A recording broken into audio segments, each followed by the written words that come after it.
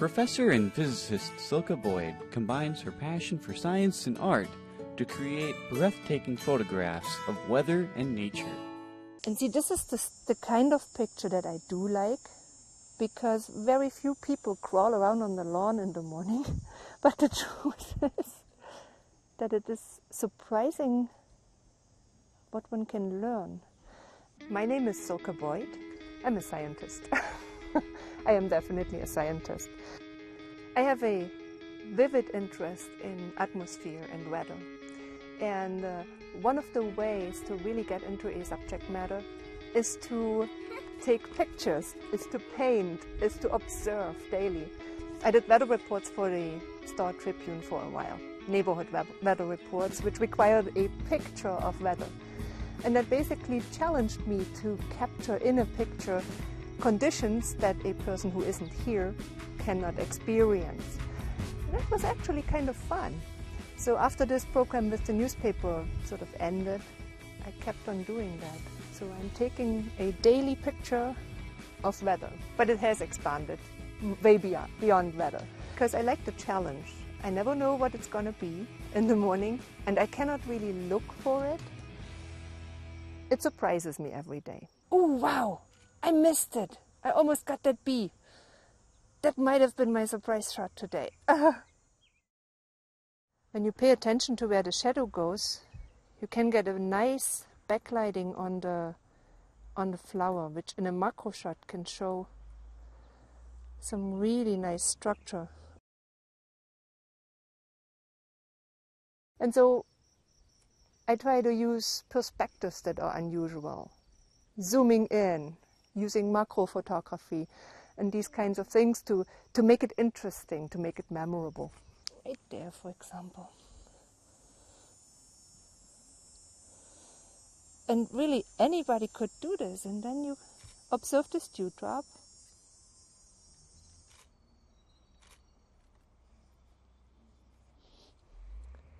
Sometimes you have to play a little bit with the angle, because there are angles in which the dewdrop will appear brilliant and others in which it just refracts light away. And how to take a good photograph? It's actually strange. I have photos that I've basically shot out of the hip. They turned out very, very nice. And I have photos that I've waited for several minutes to get just the right light and the right angle. So it really depends. But I've noticed that if I actually actively seek a motive, I'm less successful than if I just shoot. Hey, Birksy. And then there are challengers like dogs, who think they must be in every picture. When I take my pictures, I cannot say I'm going actually out to take pictures. My life is pretty busy, but I always have a camera with me. I like to take my children, in particular my daughter and my dog, out for longer walks outside. Simply it increases the chance that I see a view that I like, that could be my daily picture.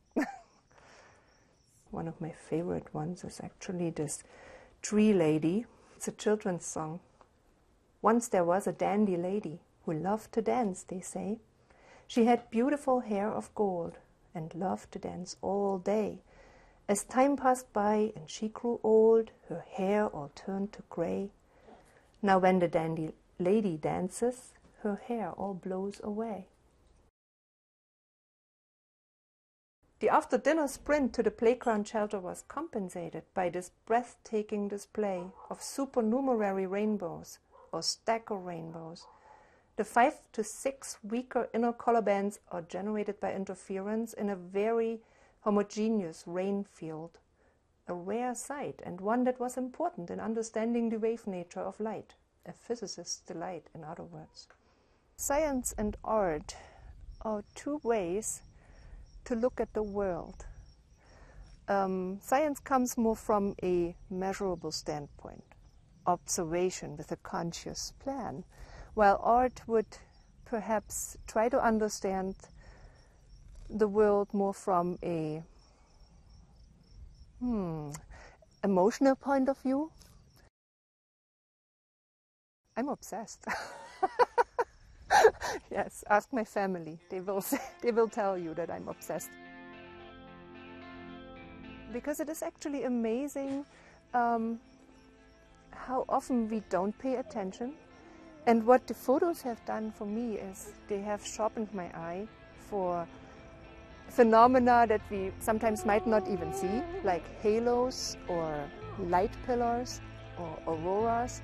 So when I post these pictures and I say, hey, did you see these sun pillars this morning in the blowing snow? Then people are always amazed. Wow, this was great, and I saw it too. So that makes me kind of happy. I live in the prairie. It is the environment that's around me. And as such, that's where I find my motives. Therefore, I'm a prairie artist. I'm in the prairie. Actually, the idea to submit something to the exhibition was coming from friends. So friends saying to me, your pictures are really great, you should submit to this exhibition. And so I did submit a few pictures that I thought would follow the prairie theme. And I was lucky enough to be accepted with 2 pictures. So oftentimes it also helps to just experiment. I'm asked where I even find the time for that. The truth is, maybe I'll use 5 minutes a day to do that. But it's sort of an escape.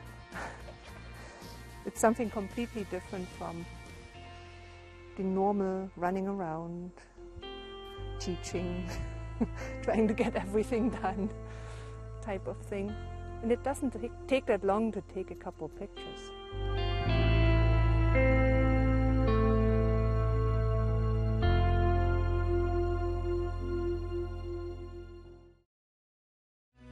Do you have an